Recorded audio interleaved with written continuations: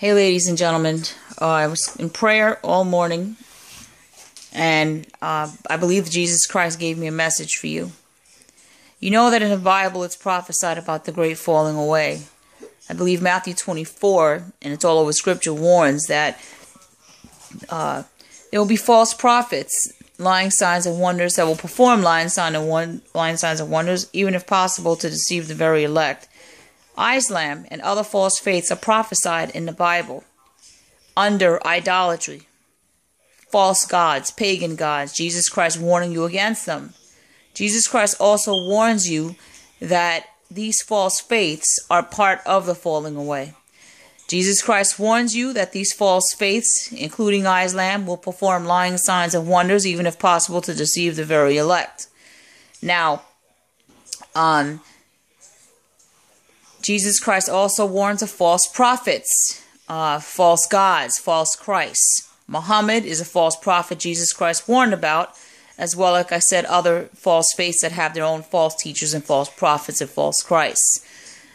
The Lord also warned about, if you don't have the knowledge, without the knowledge, or without the proper knowledge, and if you reject the true knowledge, which is wisdom from God, you shall perish, because you don't have the knowledge that you need to stay away from sin, to know what is a sin and what is not a sin. With that being said, I was watching a video this morning about how the video was entitled, "Christian Loses Debate to Islam and Converts to Islam." Now, this Christian was stupid, and I'm just going to be real and say it, okay? Because this Christian didn't do his research.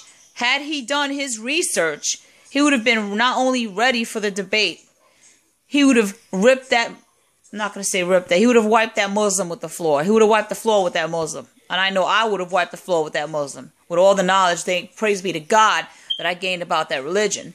Now, the debate was centered around, is Jesus the Son of God? Now, this Muslim hit him with a couple of false verses, like trying to say that, well, in the Quran, Muhammad makes a claim that Jesus Christ is not the Son of God. He denies the Trinity, and he says that Allah deceived the Christians by making them think it was Jesus Christ, but it was actually Judas Iscariot that died on the cross. That is the most preposterous, stupidest, biggest load of crap I've ever heard, first of all. And he also made, this Muslim's other debate was centered on another point, that Jesus Christ was just a messenger. Now, I have no idea why this Christian lost to this debate. This Christian obviously doesn't have a brain, because he obviously went into that debate unprepared.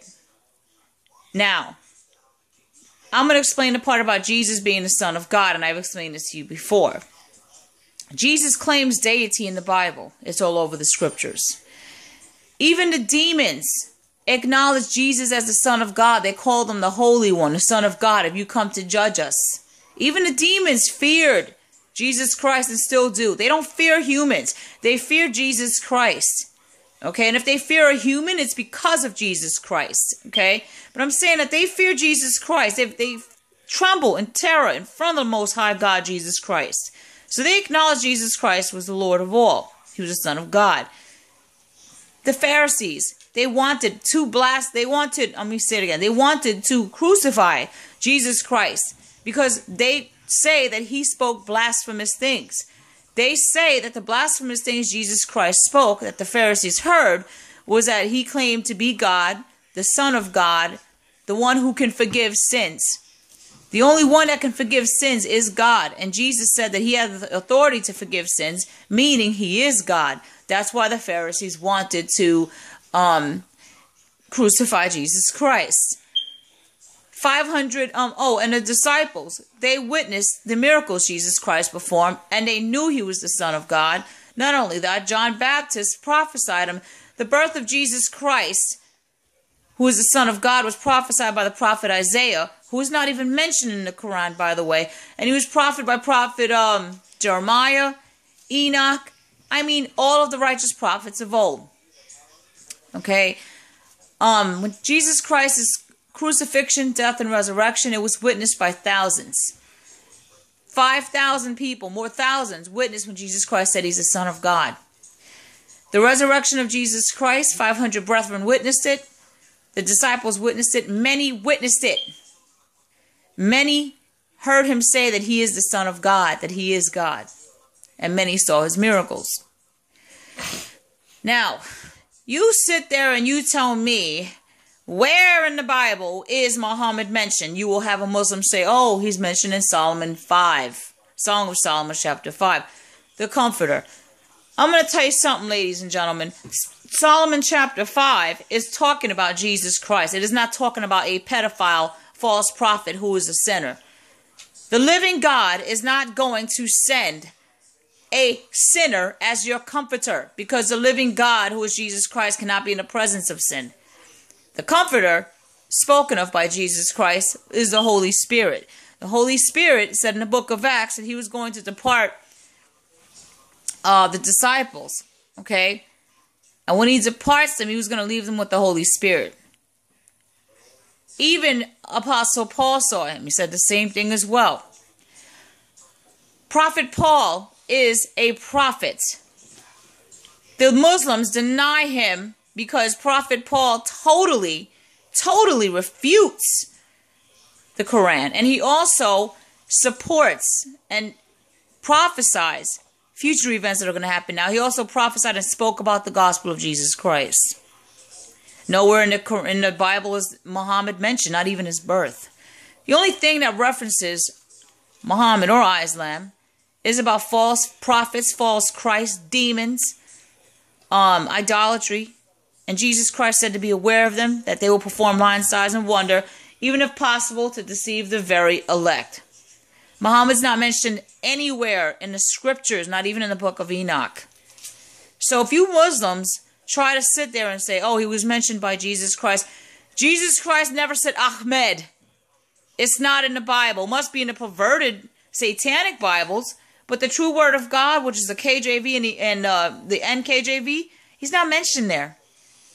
Jesus Christ cries out, Abba, Abba, not Allah. Abba, Abba Father. He cries that out when he's on the cross. Ahmed is not mentioned anywhere.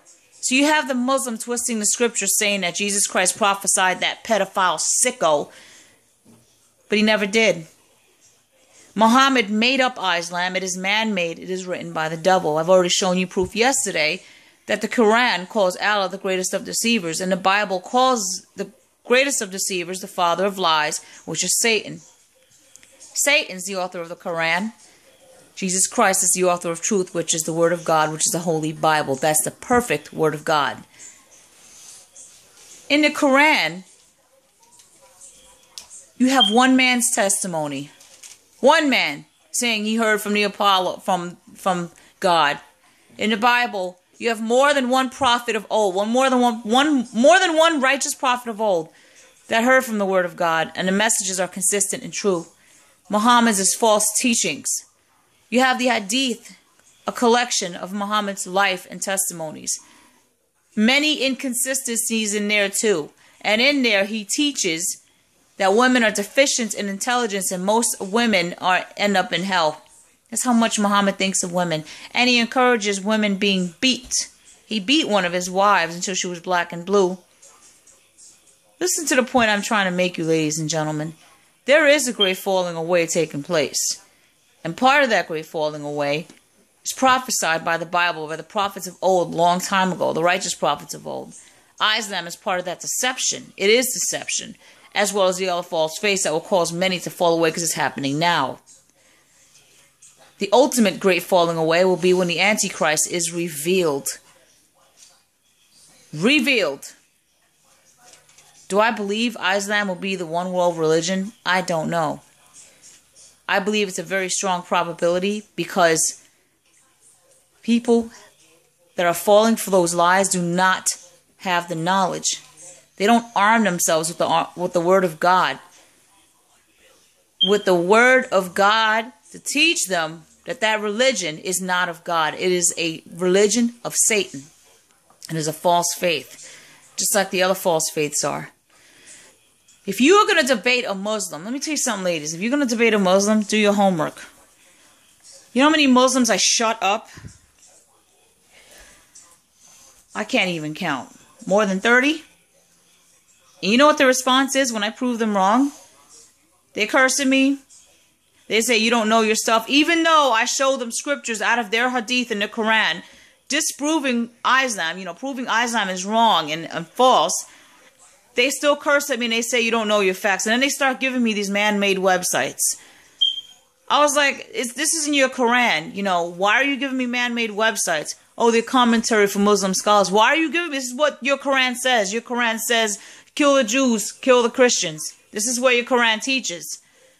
And when I prove to you it's in your Quran, when I prove to them it's in their Quran and that Islam is false, they get upset because they know they've been exposed. If a Christian converts to Islam because they lost a debate, that's because they lack the knowledge to counteract, to defend the faith, to counteract that attack from that Muslim. They lack the knowledge. Let me tell you something, ladies and gentlemen. It is no-brainer to know that Islam is false, just by the few verses that I told you alone. The ones I told you yesterday. I told you to watch David Woods. He breaks it down for you. Watch his videos. Get a Quran yourself. Look in there like I'm doing. And you will see that everything he's saying is true about Islam. It is a false faith. What kind of a God is going to allow you to beat your wife? What kind of a God is going to justify pedophilia to a false prophet? What kind of a God is going to get a false prophet to prophesy his messages when he can't even read or write? And what kind of a God is going to come out with his so-called word in one language, which is Arabic? Okay, what about those other people that don't know Arabic? Mr. Allah, how do you expect them to get your word if they don't know the language? How are they supposed to, how is Muhammad supposed to prophesy to the masses if the Quran is only in one language and the masses doesn't know Arabic? And how are they supposed to prophesy when your false prophet doesn't even know how to read or write? That's how small Allah is, a very limited false God, because first of all, he only knows one language, Arabic. And secondly, he's stupid enough to get a false prophet that can't even read or write, that won't even be able to deliver these false messages.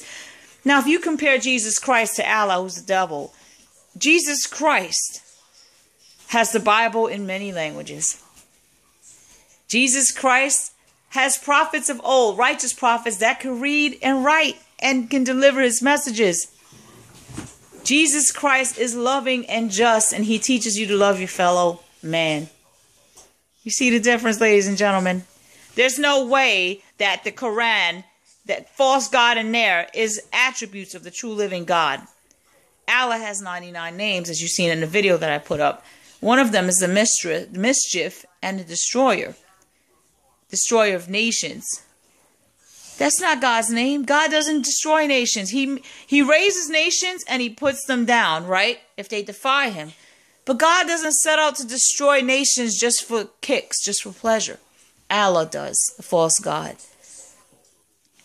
Every false faith besides Islam, including Islam, is exposed because they are not of God. That includes Hinduism, Buddhists, Catholics, Wicca, Satanism, all false idols.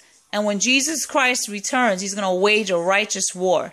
And all of these false idols will be under the feet of my Father, Jesus Christ, who is God, the very same God of Abraham.